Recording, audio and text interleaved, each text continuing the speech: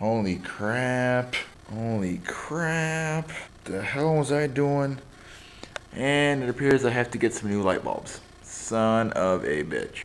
Great. Anyways, guys, I'm doing this as a, I don't know what you could call it, bitch video. Because no matter what I could do, I couldn't get this sucker to fire up.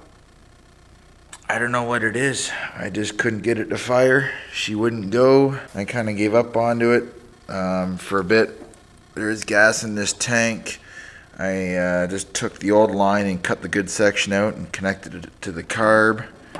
I just connected it to the carb, as you can see there, and I did take the bowl off. The needle and seat appear to be okay. They appear to be fine. The floater was going up and down, no problem. The freaking throttle is just, it's completely dicked. It is like totally like fucking stuck. But I mean, you can crank this thing forever, and just, you can crank her forever, and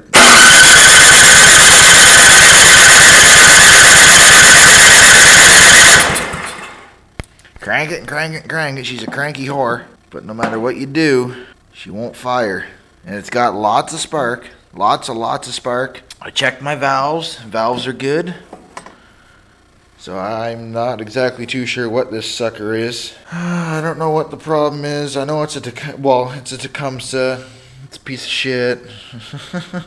Tecumsehs are garbage. It needed a Briggs from factory. Needed to put a Briggs and Stratton on her, and it would have been just fine. I don't got any motors here though, so I'm kind of screwed there. So I don't know what exactly I'm gonna do. See, there you go, Tecumseh, son of a bitch.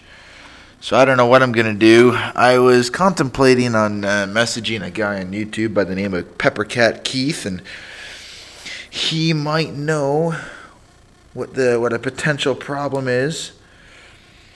I don't know. He knows a little bit more about the small engine type stuff than I do. I know the small engine and you know, engine in a car, they're all the exact same pretty well, except for a bigger freaking motor. But you know what? Half the time I'm just lazy and don't feel like thinking. So I don't know. I'm out of ideas. I'm not exactly sure. Because yeah, I checked my valves. Oh, I checked my valves there, and they were working just fine. You know, no issues. I had the bowl off. Everything, it smelled a little funny, but everything in there was okay. Blew everything out with the air hose, make sure the line was clear, and like I don't know. I just do not know. It doesn't make any sense. Oh, son of a bitch. Doesn't make sense. I had to weld some plastic. That's why the torch is out over there. Torchy. Weld some plastic. The gas tank here, there's a small leak underneath her, and alright, well, grab the torch or heat her up, weld her together. I don't know. So I'll send him this video as I edit it up. I'll edit it, render it, upload it, and then send it over to him. Trying to see if I can't find a freaking model number somewhere so I can maybe, you know, try and look this sucker up. But I can't even seem to find it. I was also thinking about maybe doing a restore on it. Get some new stickers and everything made up. Uh-oh, stickers. Shit, that's something for Bill's T-Max to do. So, you know, it's going to be...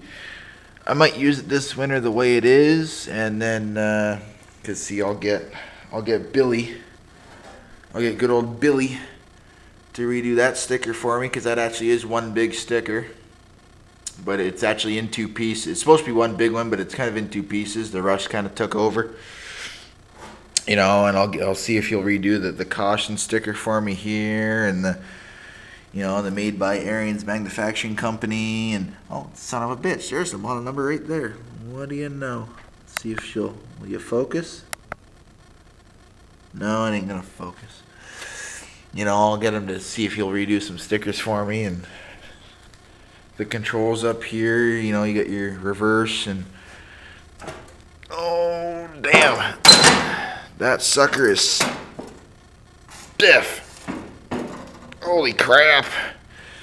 Reverse, neutral, first, second, third, fourth. The attachment here and caution here.